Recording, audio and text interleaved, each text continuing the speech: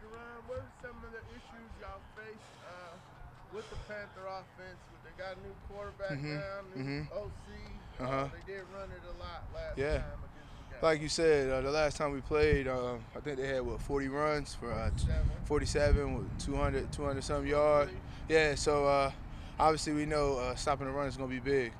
We got to win on first and second down because when we just look at the game last time, they was getting 5, 6, 7 on first down, then put them in, second and 3 or 4, and then, they're in like 31 and 32.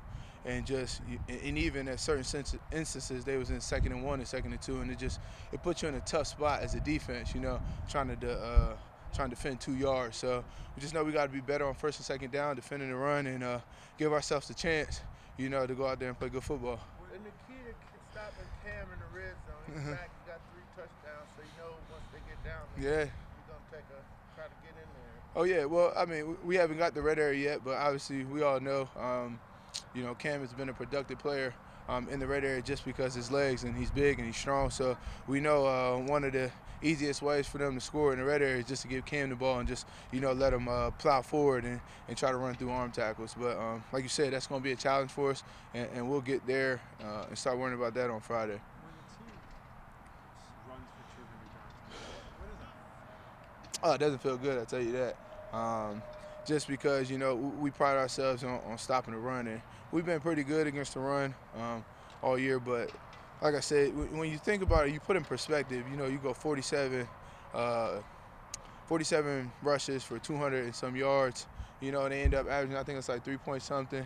So, I mean, you're like, yeah, it's under 4, but like I said, when they're getting 5 and 6 on first down and second down, it puts you in a tough spot, and you can feel it. You can feel it as a defense when an offense rushes for 200 yards, and it usually doesn't correlate to winning. Is there a point in the game where you kind of start looking around and you're like either shoulder shrug or like what do you do? Like, does that happen when a team's so committed to that, whether it's what Carolina did to you all or even what New England I know. Well, team did? Yeah, for sure. I think the thing is, you don't ever want to look around and be like, man, what the hell is going on? But you want to try to, all right, what can we do to stop? And that's when you go to the sideline and you try to look to make adjustments. And I think toward the end of the game when we played the Panthers, kind of got out of too high and went to some one high looks, and it gave us more success at the end of the game. Coach has kind of made it pretty clear that this is a big game Yep. coming up. Does it have a big game feel weak, or do you have to prevent that from happening? How do you evaluate the higher stakes maybe of a win here? I mean, like you said, it is a big week, and anybody who knows football and knows the position that we're in and the position that the Panthers are in, know the amount of influence this game have on both teams. It's December. We all play to try to get the opportunity, to go to the playoffs and get rewarded and playing into January. And, this game is going to have big implications on that. So we know that our focus, our intention has to dial up a notch, just because just the position that we're in, and we understand that, we know that, but our play has to replicate that as well. Is it good to embrace that it is a big game? But some people will say, we don't want to make it a big game, we don't make it a big deal at all. But is there a benefit in embracing that? I think so. I mean, because it should raise your level of intensity and focus, to just know that, there's a lot riding on this game. It's no time for, all my bads or my faults. It's get the job done at all costs. And we know that that message is being preached, and it's our job as players to go out there and make sure we play that way. How important, you talk about down and distance, I think people understand the significance of that from a defensive standpoint. How important is it from a play call standpoint and a player standpoint to make sure you keep the offense behind the chains? Oh, very important, because what type of defense? It's hard to call a defense that has stopped, a 2nd and 1 and a 2nd and 2 or a 3rd and 2. Like, it's too much. They only have to go 2 yards. They can run. They can pass. A check down is a first down when you talk about, 3rd and 1 and 3rd and 2. So it's always imperative, and we talk about it each week, just staying above the sticks, you know. Don't let them get in second and manageable, you know. Try to win first down. Like, that's very important this week. Winning first down. Don't let them get to 2nd and 3 and 2nd and 4. Make them get to 2nd and 9, 2nd and 10, so that, you know, we put them in a bind to be like, all right, well, what are you going to do now? You going to pass the ball or you going to run the ball? But either way, our dean will be in a position where he can feel comfortable to call something that put us in a position to win second down. And you've been in the league for a long time, man, a veteran. Like, just from an in-game standpoint, I know a lot of times, you know, when you see a lot of teams where Tom Brady's doing a lot of underneath stuff, check down, everything. Like, what has been your experience has been as far as when you make that adjustment, say, basically going from playing zone to maybe going to man, like before you get to halftime? Yeah. What is your experience been with that? Just how soon a coach may make that particular adjustment? I think it just kind of depends on like you said, like how the game's going. You know, sometimes it's not bad. You know, when you're forcing the quarterback to make check down after check down. You know, sometimes that's good. You know, because you don't want to give up the big play. And sometimes, you know, they drive in check down, but then, you know, you get in the red area and it's like, all right, well, can you check down now because everybody's closer to the line of scrimmage. So now you have to, you know, make those throws. And sometimes quarterbacks are just not patient enough to go check down.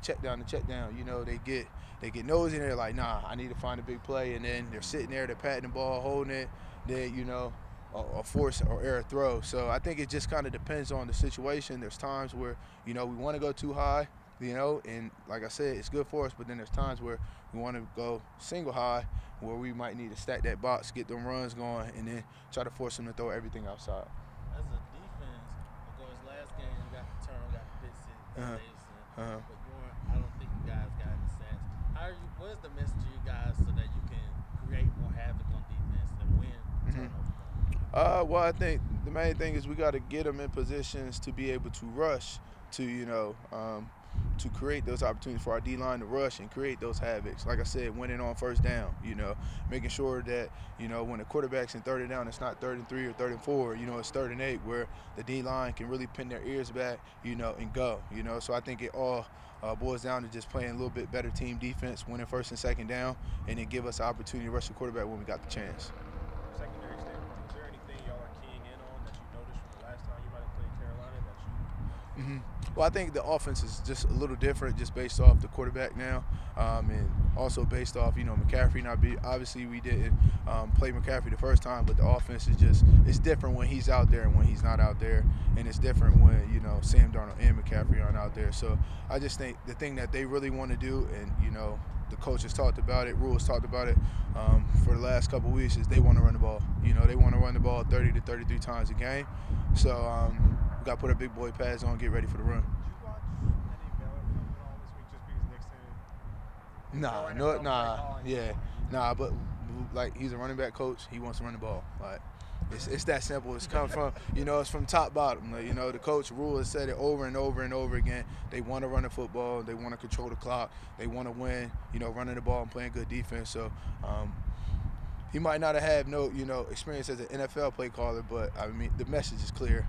We know what they want to do. They know what they want to do. It's just going to be, you know, who's going to stop the other person.